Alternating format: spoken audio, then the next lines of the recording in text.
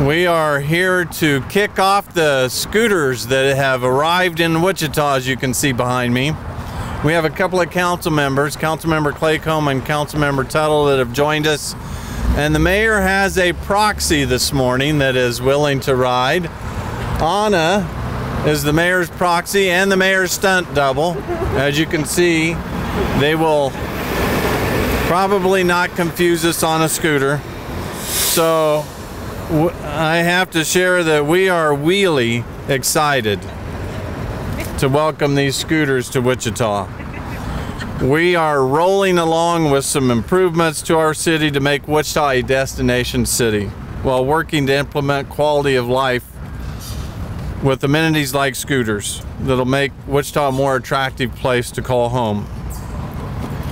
We want to be a city where people truly do choose to live, work, and play in Wichita. This new method of transportation will add vibrancy to our downtown, and it'll make getting around a little easier. Many call it the first and last mile often in their mode of transportation, so it adds one more amenity to a wide variety of modes of transportation.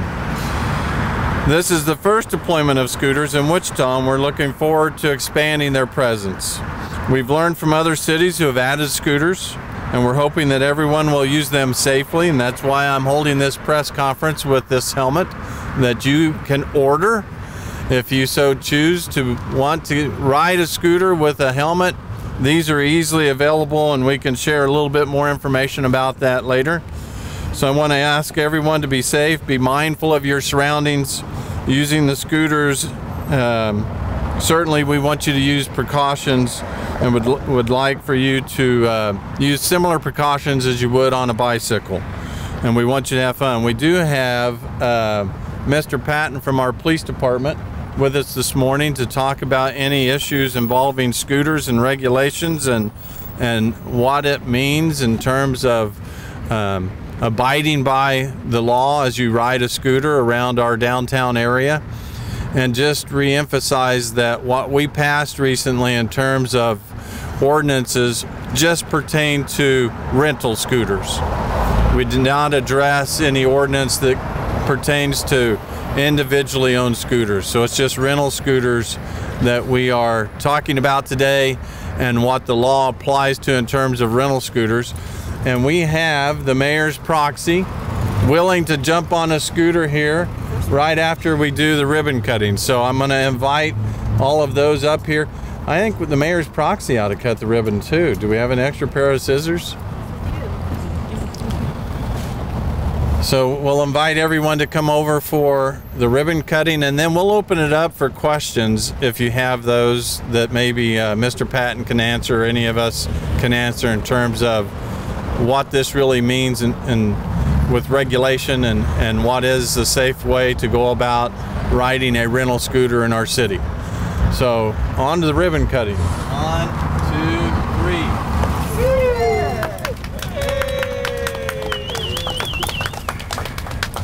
3. So at this point, are there any questions that you would like to ask that we can share? We have Lieutenant Patton here that's certainly available for any questions you might have. The rules, are they going to be posted when people decide to rent out the scooters? Will the rules be available to them?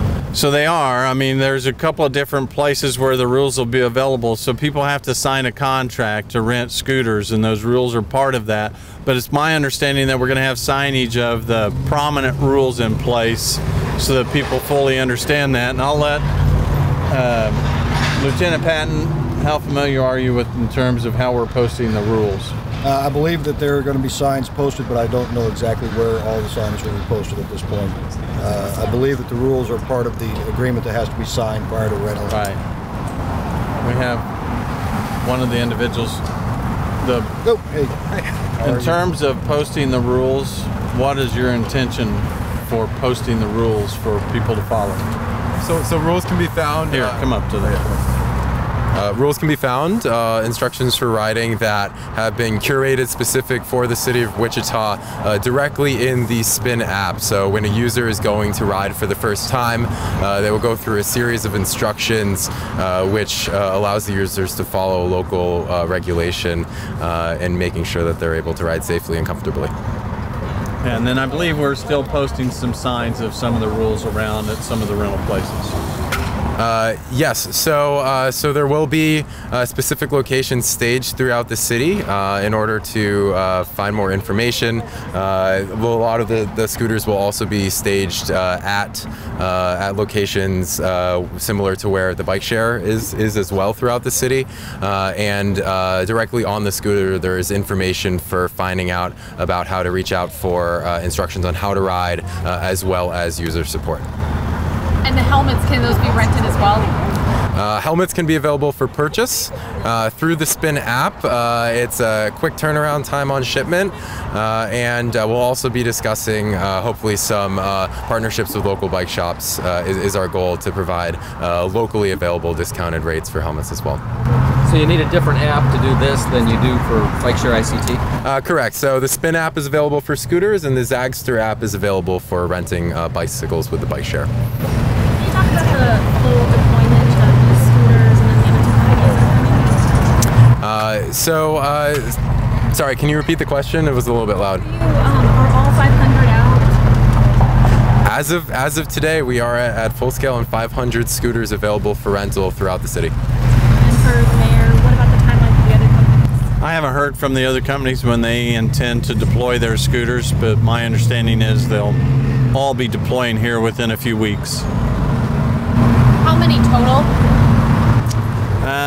Another company said they're going to deploy 500, and then I think a third company was only at a couple of hundred range. So more than 1,000. More than 1,000.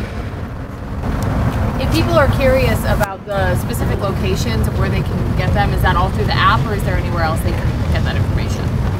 So the places where you can rent a scooter, I believe, are just in the core area of the city. And I don't know if we have the locations on a map yet.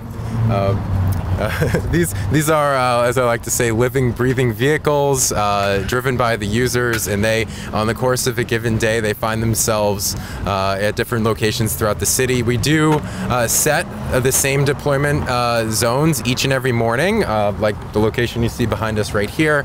However, the most accurate real-time information is always available directly in the Spin app. There's a really nice map to use in order to find out the scooter nearest you. And I don't have to bring it back here, right? Nope, so scooters can be parked at the end of your trip in a responsible manner, located as close to the curb of the sidewalk as possible. Please do refrain from leaving the scooter that may impede pedestrian right-of-way or at intersections and where individuals may be crossing. All right, folks, we have some scooters set up for you down here. If you are wanting to get footage of our riders, or if you want to hop on yourselves. So Dion's going to ride. Quick question about safety and enforcement with another mode of transportation on the streets. Is there anything additional that WPD is doing to enforce these rules? Any additional enforcement? No, other than enforcement of the new ordinance for the rental scooters. I would just ask that other drivers be aware that these are going to be on the streets now. Treat them as a traffic unit, treat them like you would a bicyclist, and be careful and be safe and be aware of your surroundings and be a defensive driver. And will officers be responsible for kind of making sure that the drivers of these scooters are following traffic rules and safety rules and stuff like that as well? If officers observe violations of the ordinance, they can take action, yes. Is that a fine, or do you know what the penalty is? It's a fine. Yeah, it is a fine. Price range of that fine, do you know off the top of your head? I don't know. No? Okay.